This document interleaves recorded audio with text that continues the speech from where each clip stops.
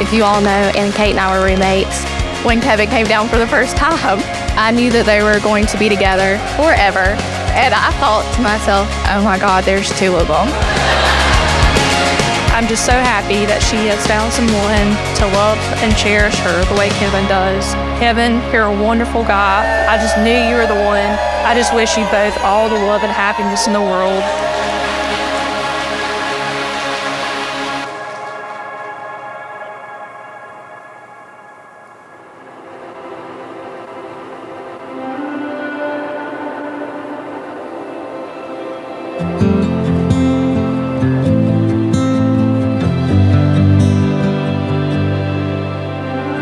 One of the most beautiful expressions of love ever written was written in the book of Ruth.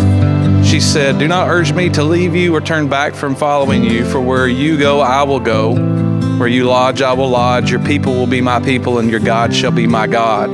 Where you die, I will die, and there I'll be buried. Thus may the Lord do to me, and worse, if anything but death parts you and me."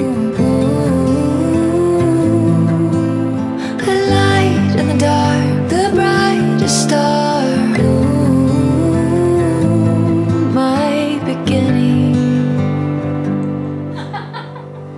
These words express the kind of love relationship that we pray to find Anna Kate and Kevin's love.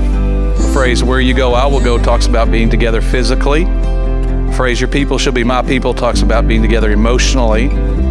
The phrase, "Your God shall be my God," speaks about being together spiritually. And finally, "Where you die, I will die," speaks of being together permanently. This is what real love is. It's physical, it's emotional, it's spiritual, and it's permanent.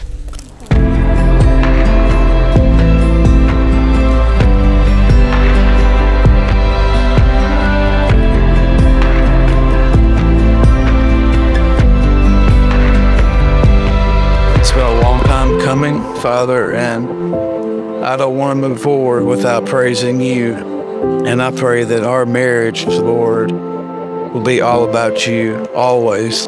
Father, I thank you for all that you've done. I thank you so much for Anna Kate. Lord, she is the most remarkable human being I've ever known. Lord, the most selfless, the most giving. I don't deserve it, but Father, I thank you so much for your grace, Lord. I love her. I love you. I thank you so much for everything. Thank you for this day. May all the glory be yours. It's in Jesus' name I pray. Amen. God's heard the covenant that you made with each other today. Everyone here has heard it. Each one of you have heard it as well. This family that's established in this moment is your main priority behind your own personal relationship with Jesus. It's been said that a good marriage is not a gift, but an achievement. You have to work at it day and night. My challenge to you guys is to make Christ the center of your home and your family and your marriage, which I know you'll do.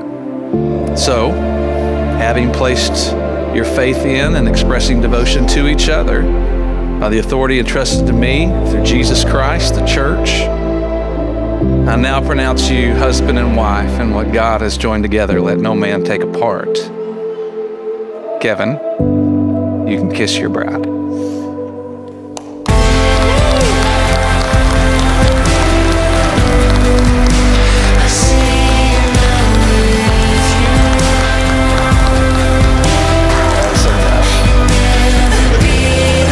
Ladies and gentlemen, it is my honor to introduce to you for the very first time, Mr. and Mrs. Kevin Taylor.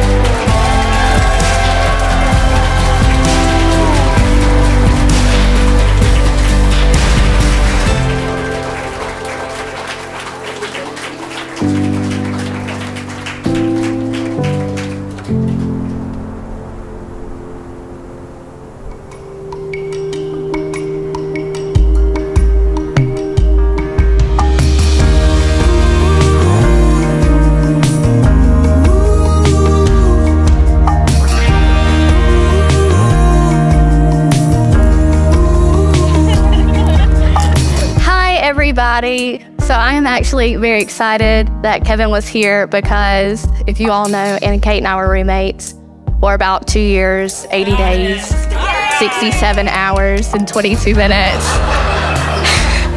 At which point I started renovating a house, and at which point she had a meltdown because she thought we were going to live together forever as old maids.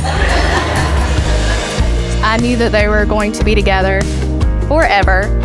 Probably that December when Kevin came down for the first time, and I thought to myself, oh my God, there's two of them. And it has been on ever since. But I wish y'all the best. You're gonna have a great life. And I'm gonna be right there every step of the way. I present to you for the second time this evening, Mr. and Mrs. Kevin Taylor.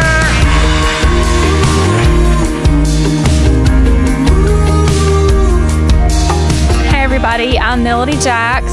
You know, Anna Kate's just one of the most wonderful people I've ever met, and truly a sister to me that I never had. I'm just so happy that she has found someone to love and cherish her the way Kevin does. Kevin, you're a wonderful guy. I just knew you were the one. I just wish you both all the love and happiness in the world. Romans 12:10, be devoted to one another in love. Honor one another above yourselves.